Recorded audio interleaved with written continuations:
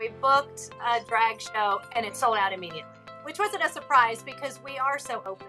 So I was shocked that we had done it for a while and someone had posted a photograph. One of our customers brought their son, who was 5 or 6. The drag queen was doing a song and the kid was singing the song and dancing with her, and it's a heartwarming picture and we love it. When I saw it and took a photo, I was like, oh my God, that's like the best picture in the whole world.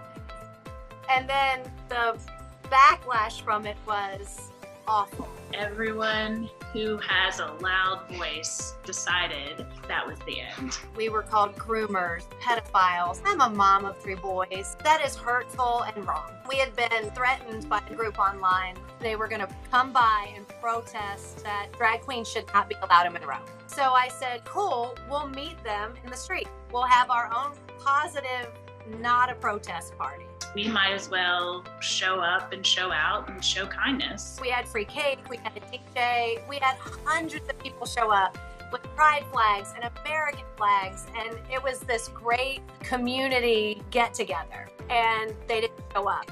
So at that point, we knew we had won. We've got to embrace the differences that are here instead of fearing that it's going to take away from what's been here for generations.